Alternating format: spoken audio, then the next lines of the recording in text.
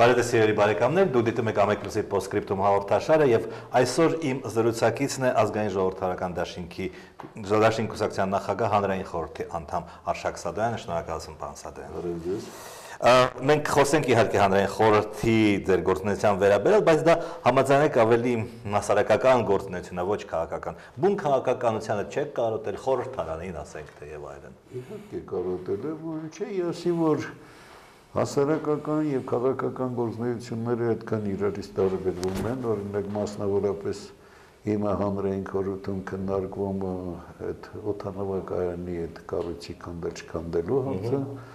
բազմաթիվ խնդիրներ կան, մասնավորապես օրինակ այդպես ասած ՀԴՄ կտրոնների այդ թազա սարքերի ներմուծելու խնդիրը եւ այլն,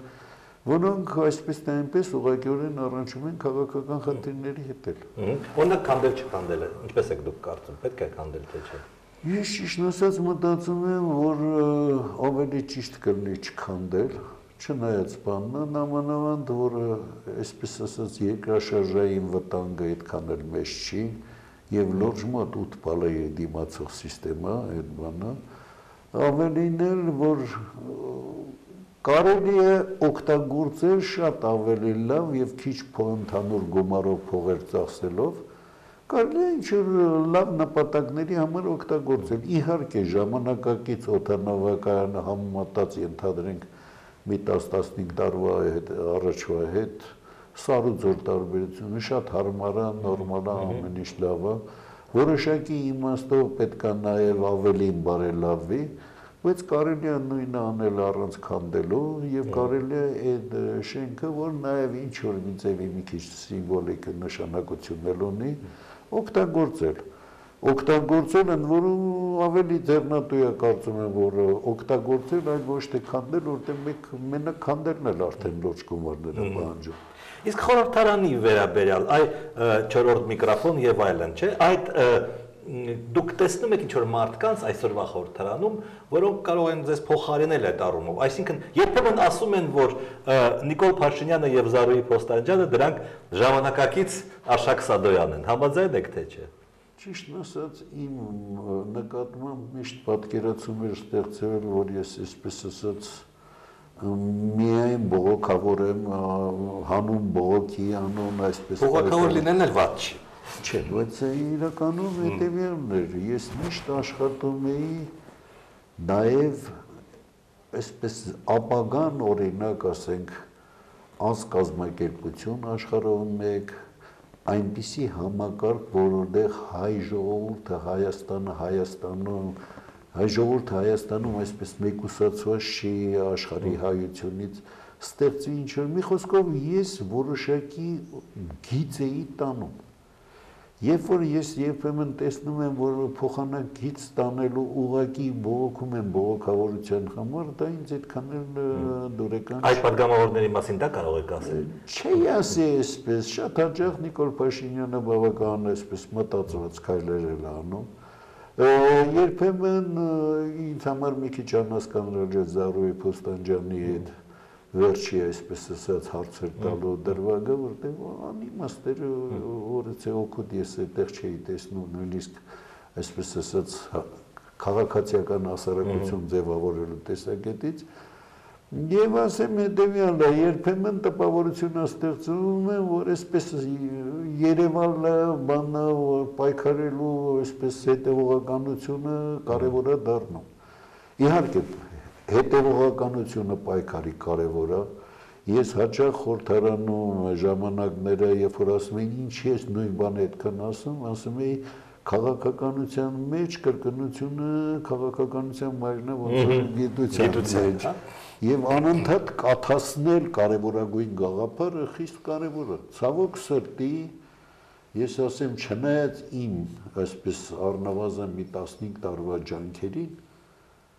Ես այդպես էլ չկարողացա կաթացնել մեր գոնե քաղաքականության զբաղվող այրերի ուղեղներում,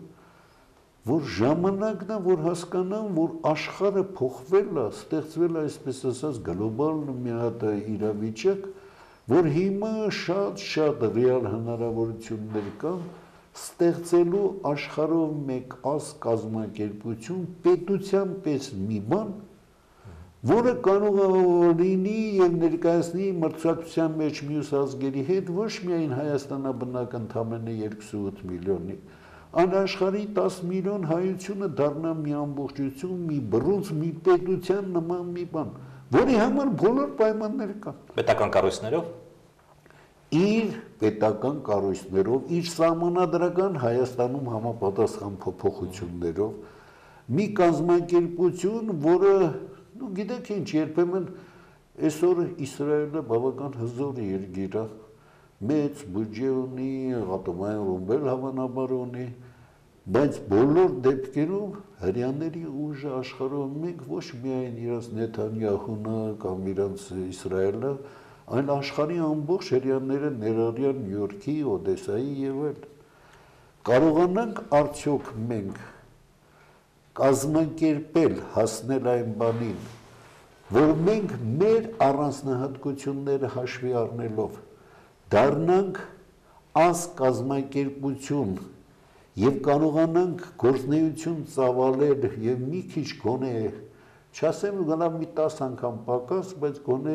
այնքան հզորություն ունենանք, որ երբեմն համեմատվենք նաեւ հրյաների հետ։ Հրյաների ցեմենտը, նրանց բջիջները, կրոնն է, ռավինն է, մեր մոտ չկա այդպիսի բան։ Մեր հայրենակիցները ոչ բոլորն են անրաքելական եկեղեցու անդամներ։ Ուրեմն այսպես նույնիսկ այդ տեսակետից էլ կան նմանություն։ Հայ առաքելական եկեղեցին դա ուղղափառ եկեղեցի չի, հայ առաքելական եկեղեցին կաթոլիկ եկեղեցի չի, հայ առաքելական եկեղեցին հենց հայ առաքելական եկեղեցի, այսինքն նույնիսկ կրոնական տեսակետից, բայց այս ժամանակակից 20-րդ դարում այսպես տեղեկատվական այս տիպի հնարավորությունների մեջ, երբ որ մեր աչքի դեմը օրինակ, հարավային հյուսիսային Կորեա նույն ժողովուրդն են, բայց մի ժողովուրդի այդ մի մասը այնտեղ հոնգոր լացա լինում, երբ որ իրենց առաջնորդն է մեռնում եւ ով չի լացնում բռնում տանում նստում։ Ձեր են թափում, բան սա։ Չէ, իսկապես են լացնում, ես ասեմ հետեւյալը։ Չմտածեք, որ մենք գեր առանձնահատուկ ենք։ Երբ որ 53 թվին ես հիշում եմ, երբ որ Ստալինը մահացավ, ես գնացի դպրոց, բոլորը լացում էին, ճիշտ ասած, ես էլ էի դառնացած ինչ-որ չափով, բայց լացած չէր գալի։ Եվ իմ ռուսերեն դասատուն ինձ ասում է, Սադոյան, почему не плачешь? Ես ոչ եմ կարող, ինչ եք ուզում։ Ուրեմն իմ զորքանչ մայրիկը եւ այլն հոնգուր լացել էին։ Ստալինի մահը մեր մոտ առաջացրեց բան, եւ ես լրիվ պատկերացնում եմ։ Ինչի համար եք դա ասում։ Որովհետև ասենք, երբ որ հարավային Կորեայի, հյուսիսային Կորեայի բնակիչները հոնգուր լացում էին, դա անկեղծ էին լացում, մեծ մասը, զգալի մասը, մտածում էին, վայ, ես իմ ինչ կրնի։ Նրանց մոտ էլ առանցել էր կիսասովը եւ այլն։ Եվ հիմա պատկերացրեք, հյուսիսային Կորեայի ժողովուրդ, կորեացիներ, հարավային Կորեայի ժողովուրդ, միտեղ մոտորապես եվրոպական մակարդակապահված է, Samsung եւ այլն, մյուս տեղում այսպես ասած հոնգուր լացողներ։ Կարելի է ժողովրդին աճացնել, փոխել, դաստիարակել կախված քաղաքական համակարգից։ Քաղաքական համակարգերի տարբերությունը բերեց երկու տարբեր արդեն ժողովուրդների հյուսիսային եւ ինչն է մեզ խանգարում օգտագործելով ժամանակակից հնարավորությունները, անել քայլեր, որ հայերը հայերին գործնեության մեջ չգցեն, որ հայերը հայերի շահերը պաշտպանեն, հայերը մի քիչ ավելի համագործակցություն։ Ինտերնետը կօգնի մեզ իրար չգցել։ Իհարկե։ Ինչպես։ Այդպես տարական բան, երբ որ ինտերնետով որևէ մեկը կարդա, այսինչ է, խափեց իր բարեկամին կամ բանի եւ արեց այսպիսի բան, այնինչ կմտածի մի քիչ զգուշ լինի, գոնե որ դե չերևացող։ Երբ որ ինտերնետում մեկը կարդա, որ այսինչը օգնելուց երկուսն էլ շահեցին եւ այսքան մեծ կապիտալի միլիոնների, միլիարդների օգնման ստացան, երբ որ ծանոթանում են այսինչը կարողացավ ինչ-որ մի հատ լուրջ մեծ արժեք ստեղծել, հպարտանում են իրենցով եւ երբ որ կոլեկտիվ ստեղծագործության հնարավորությունը գաղափարը երևում է, այստեղ արդեն խնդիր չկա։ Դուք ասացիք, որ իշխանությունները այս 15 տարվա ընթացքում չեն լսում, այսինքն չեն հասկանում դրա կարևորությունը։ Դուք կարծում եք, որ նրանք տանը ինտերնետ չունեն, կոմպյուտեր չունեն, ներկայիս վարչապետը բավականին պրազվինուտի մարդ է, ինչու չեն անում։ Ուրեմն ասեմ վարչապետը, որը շաբավանում է, փառք Աստծո, որ շնորհակալ պետք է լինեմ վարչապետից, որ այսպես ես հիմա ազգային համագործակցություն հիմնադրամի գործադիր տնօրենն եմ, հիմնադրամ, որի նպատակն է հեռահաղորդակցման ոլորտում, հենց այդ ոլորտում, որի մասին խոսում ենք, աջակցել, որպեսզի համապատասխան զարգացում լինի, փառք Աստծո, մեր գործունեության շնորհիվ վերջի 2 տարում իսկապես ինտերնետի բանի ոլորտում թռիչքաձև դրական փոփոխություններ են եղել, ոչ միայն իհարկե մեր գործունեության շնորհիվ։ Եվ ասեմ հետևյալը, բայց մարդկային քարացած մտածողությունը, երբ որ ես փորձում եմ ասել, թե ախպեր ջան, պատկերացնում եք արդյոք, որ եթե օրինակ Վանի հեղափոխությունը չլիներ, կարող է ավելի քիչ տեղահանում եւ այսպես եղերնի հետ կապված հարցեր լինի։ Պատկերացնում եք արդյոք, որ եթե Ստալինը հանգարց 39 թվի օգոստոսին այդ Մոլոտով-Ռիբենտրոպ պայմանագիրը չկնքեին, երկրորդ համաշխարհային պատերազմի ինչ այլ ընթացք կստանար եւ միգուցե իմ հայրը չձողվեր այդ պատերազմում։ Բոլորը քարացած պատկերացնում են այն կաթիլները, որ իրանց ուղեղներում կաթացրել են, այսպես ասած, սովետական պատմության եւ այլն, եւ երբեմն նաեւ ազգային դաստիարակության այդպես կաթիլները սովորական, ոչ ոք հիմա չի կարողանում պատկերացնել, թե նոր, այսպես ասած, տեղեկատվական հասարակություն, գլոբալիզացված աշխարհում, ինչ ռեալ հնարավորություններ, երեք օրինակ Facebook-ում կարդում էի մի հատ աղջիկ ռուսական, բա ես հայ եմ, բայց ես ռուս եմ եւ այլն եւ այլն եւ այլն, ինչ-որ պատմություններ եւ ոչ մի խոսք այն մասին, բոլորը այսպես, որովհետեւ ապրել եմ Կրասնոդարում, ախպեր ջան, դու ապրում ես հիմա ինտերնետի մեջ։ Կրասնոդարը, թե Երևանն է, նույն շենքերն են, նույն մեբելն են, նույն բաներն են, մի հատ սովետական կինո կար Սլոկին պարը։ Մարդը շփոթվում է Լենինգրադը Մոսկվայի հետ։ Այսօր աշխարհում շփոթվելու աշճանի նմանություն կա բնակարանների, տարածքների, բաների մեջ եւ մարդիկ ձևավորվում են ոչ թե տարածքային հարևանության սկզբունքով, ոչ թե այս հողու ջրի այսպես սկզբունքով,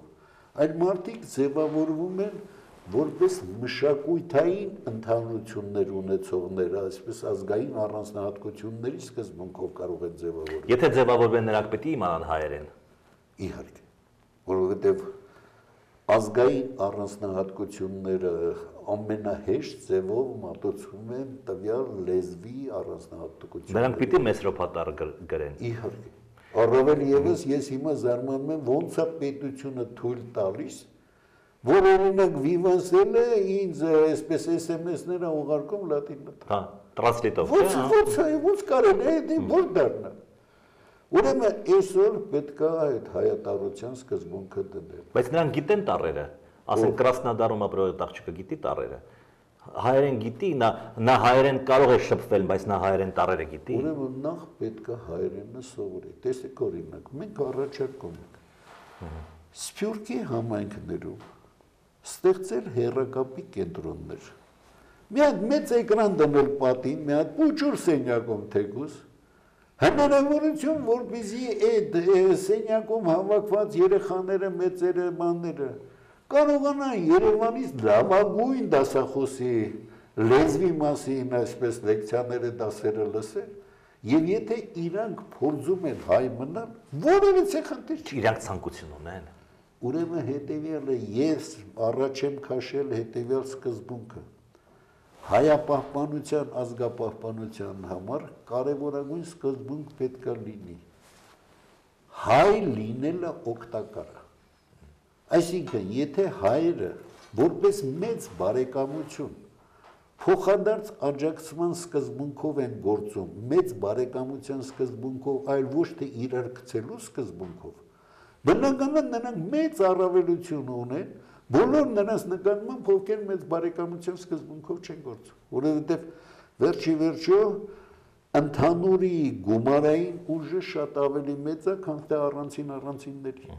Եվ ստեղծել այսպես կոչված մթնոլորտ, բարոյահոգեբանական մի այնպիսի առողջ մթնոլորտ, ներազգային համագործակցության մթնոլորտ, որի համար բոլոր հնարավորությունները կան աշխարհով, մեկ է ժամանակակից ինտերնետ աշխարհում, համացանցի եւ այլ միջոցներով, որովհետեւ խնդիր չեմ տեսնում, բայց դարի այս գաղափարը կաթացնում եկի ուղեղում, որով մենակ Արիտուն գաղափարը ավելի կարևորում է, քան թե այսպես ասած երկրորդ պալատունը։ Այդ արիտունը կարևոր չի, որ նրանք կան։ Իհարկե կարևոր է, ոչ թե կարևոր է, չտեսնված կարևոր է։ Եվ արիտունը պետք է անել եւ փառքաստու լավ էլ արվում է։ Բայց խնդիրը հետեւյալն է, դա միակ ձևը չի։ Պետք է արիտան հետ զուգահեռ լինի։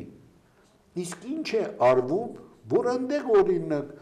մատչելի լինեն մեր բոլոր հեռուստահաղորդումները եւ այլն։ Ինչ է արվում, որպեսզի ցանկացած պահի ենթադրենք Հալեպի այսինչ բանը բնակիչը կարողանա միանալ, լսել այսինչ հայտնի մատչելի չեմ, պարոն Սադոյան, մեր խոսակցությունը մատչելի կլինի ամբողջ աշխարհում YouTube-ով, ցանկացած մարդ կկարողանա դա տեսնել։ Ինչ է պետք ավելի մատչելի դարձնել։ Ուրեմն նախ YouTube-ի որոնման համակարգերը լավ չեն սարքված հայատար որոնումների համար։ Երկրորդ հետևյալը չի ասի, որ այսօրվա օրինակ քաղաքական գործիչներից շատերը գերկարևորում են YouTube-ով կապ ունենալու հնարավորության մասին։ Ավելին, իսկ ինչի չլինի հայկական YouTube, այսպես ասել։ Լավ, YouTube-ում բաժին։ Տեսեք օրինակ, մենք նախագահական ընտրություններից հետո առաջարկեցինք, որ նոր ձևավորվող կառավարության ծրագրում մտցվեն այսպես կոչված համաշխարհային այդ գործընթացների կամ ազգազմակերպության գործընթացներին նպաստող դրույթներ։ Փառքաստու մեր հետևողական պահանջների հետևանքով մի հատ կետ ավելացավ կառավարության ծրագրում։ Ստեղծել տեղեկատվական ամբողջական տարածք համացանցում, ազգային տարածք։ Հիմա օրինակ մեծ եղերնի 100-ամյա այսպես տարելիցին ընդառաջ կարողանանք արդյոք միայն այնպիսի ամբողջական գեղեցիկ որոնման ընդհանուր համակարգով մի հատ ինտերնետում համացանցում տարածք ստեղծենք, որ ցանկացած մարդ անկախ նրանից որտեղից մտնի նայի Բաշինջարյանի այսինչ նկարը, մտնի տենա բանի այսպես ասած այսինչ բանում կայքում ինչ կա եւ այլն եւ այլն։ Եթե վիզ դնի անպայման կտեսնի, ինքը խնդիր չունի։ Բայց ոչ թե վիզ դնի։ Այլ այսպես նույնիսկ հենց այնպես ձեռքի հետ էլ մտնի ոնց որ խոհանոցում խոհարարները բանը տանտիկինները հեռուստատեսություն։ Այսինքն ինքան մատչելի պետք է լինի, որ անընդհատ մտնի մարդկանց ուղեղները։ Իսկ դրա համար որևէ խնդիր չունենք։ Մի հարց, ամենավերջի հարցը, հիմա պատրաստում են սահմանադրական փոփոխություններ։ Որքան ես հասկանում եմ, այդ ձեր պրոյեկտը իրականացնելու համար պետք է ինչ-որ չափով փոխել սահմանադրությունը։ Դուք գիտեք այդ ուղղությամբ քայլեր արվում են, թե չեն արվում։ Ուրեմն մենք առաջարկել ենք ավելի լավ մի քիչ անարմար է, բայց նորից հիշեցնեմ, երբ որ նախագահական ընտրությունները եղան եւ ասենք Ռաֆի Հովհաննիսյանը հայտարարում էր, որ ինքնահաղթ է, բնական է Սերժ Սարգսյանը հակառակն էր ասում, մենք առաջարկեցինք Ռաֆի Հովհաննիսյանին եւ Սերժ Սարգսյանին համատեղ քննել հետեւյալ հարցը, քանի որ Ռաֆին այսպես ծագումով Սփյուռքից է, բնական կապեր բաներ շատ ունի, եւ բնականը Հայաստանում էլ այդքան ձայնահավաք է, ապա ճիշտ կլիներ, որ համազգային կառույցների միասնական համակարգ սահմանադրական համապատասխան փոփոխություններ Հայաստանում Այս գործի այսպես ասած նո պապան ինչ որ ձևի լինել Ռաֆի Հովհաննիսյանը։ Ես հիշում եմ այդ խոսակցությունը մեր մեջ կար այդ խոսակցությունը։ Հիմա մենք առաջարկեցինք, բայց ընդհանուր չստացավ։ Ես կարծում եմ, որ նորից պետք է շարունակել Ռաֆին չլինի մի հատ ուրիշը, բայց այդ խնդիրը համազգային խնդիր է։ Իսկ լինի համազգային կառավարություն։ Ուրեմն չի ասի այսպես, տեսեք օրինակ։ Կա Գյումրի քաղաքապետարան, կա Վանաձորի քաղաքապետարան, կա գյուղերում գյուղապետարաններ, կա նաև Հայաստանի։ Ինչ նախանգարում, որ լինի Հայաստան տարածքի կառավարություն, բան Արցախ տարածքի կառավարություն, ինչ որ միջապով, եթե հնարավոր է նաև Ջավախքի եւ այլն, լինեն գաղթօջախների համապատասխան կառավարման կենտրոններ, Գլենդելա, Մոսկվա եւ այլն, եւ լինի մի հատ էլ համահայկական, բայց համահայկականը լինի որոշակի լիազորություններով, եւ լիազորությունների բանը շեշտված լինի, նշված լինի նաև Հայաստանի սահմանադրության մեջ։ Հայաստանի սահմանադրության մեջ լինի հարաբերությունները համազգայինի եւ հայաստանյանի հետ։ Եվ այս խնդիրը դնելը պահանջում է սահմանադրական բավական լուրջ փոփոխություններ։ Դուք հանձնաժողովին ասել եք դա։ Իհարկե ասել։ Բայց բոլոր դեպքերում, ինչպես ասում եմ, քաղաքականությունը, այսպես ասած, կրկնությունը գիտության մերն է, անընդհատ քաղաքականություն պետք է կաթացնել։ Ես կասեի այսպես, քանի որ ես հասկանում եմ իմ տարիքը եւ այլն հնարավորությունները, եւ ես շատ կուզենայի, որ գոնե մայրամուտին կարողանայի այն աշճանի հասցնեի, որ շատ այսպես կարող քաղաքականության զբաղվող մարդիկ իրենց արժև խնդիր դնեին, գոնե եթե ես չեմ կարողանում իրանք անեին, որպեսզի ձևավորվի աշխարհով մեկ ազգ կազմակերպություն, հայ ազգ կազմակերպություն, համարյա պետություն, որ մենք կարողանանք ոչ միայն այստեղի տեղաբնակներով, այլ ամբողջ աշխարհի հայությամբ դիմակայել մեր հարևանների եւ այլնի հարցերին։ Շնորհակալություն, պարոն Սադոյան, սիրելի բարեկամներ, իմ զրուցակիցներ ազգային ժողովրդարական դաշինքի նախագահ Արշակ Սադոյանը, մենք կհանդիպենք վաղ, աստեսություն։